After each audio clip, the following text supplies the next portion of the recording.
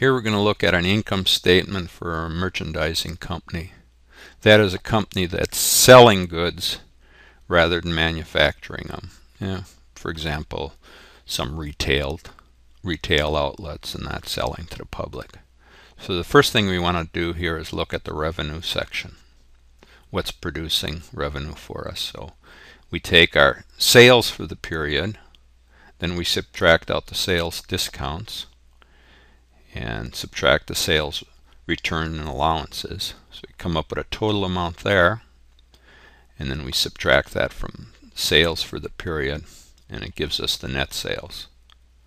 So if we go over here and look at just a review of that in a little chart, we got our sales and subtract out the sales discounts, the sale return and allowances, subtract them from the sales, and we get net sales for the period. So let's go here and look at the next section, cost of goods sold. So we have a beginning inventory. That was what was held over from previous year. We add the purchases we made for the period plus the freight in for those purchases. We come up with an amount for that. Then we subtract the purchase discounts and the purchase return and allowances, come up with a total there, and we subtract that amount from the purchases we've made. We come up with our net purchases. Now we add in those net purchases to the beginning inventory to come up with what we'd have as goods available for sale. So that's our total goods there we have available for sale. Then we take and subtract out our ending inventory, and by subtracting that from goods available for sale, we get cost of goods sold. So knowing the cost of goods sold, we subtract that from the net sales up here, and we get the gross profit. So let's just look at some of these items here in a little summary table. So here for the net purchases, we add the purchases for the period plus the freight in for those purchases. Get that total.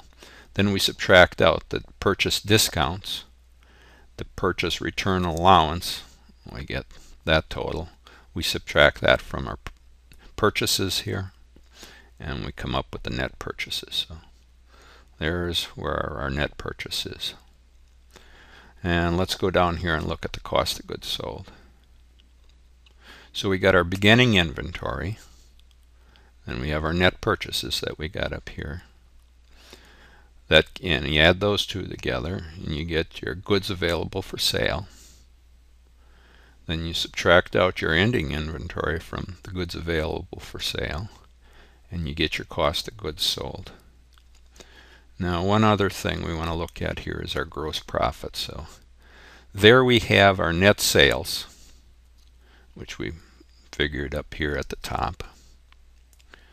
And we know what our cost of goods sold are. That's here. And then we subtract the cost of goods sold from the net sales, and we get the gross profit. Okay. There's one other section we want to look at here, and that's our operating expenses. Well, there are many. I just summarized them here, some categories. So we got sales and marketing, general administrative, research and development. Oh, there'd be other expenses here, would be numerous. So we add all those together, and we subtract them from the gross profit, and we come up with the net income. So this is just an overview of an income statement for a merchandising company or company that's selling goods, and kind of gives you a little guideline and a little reference of what that income statement is.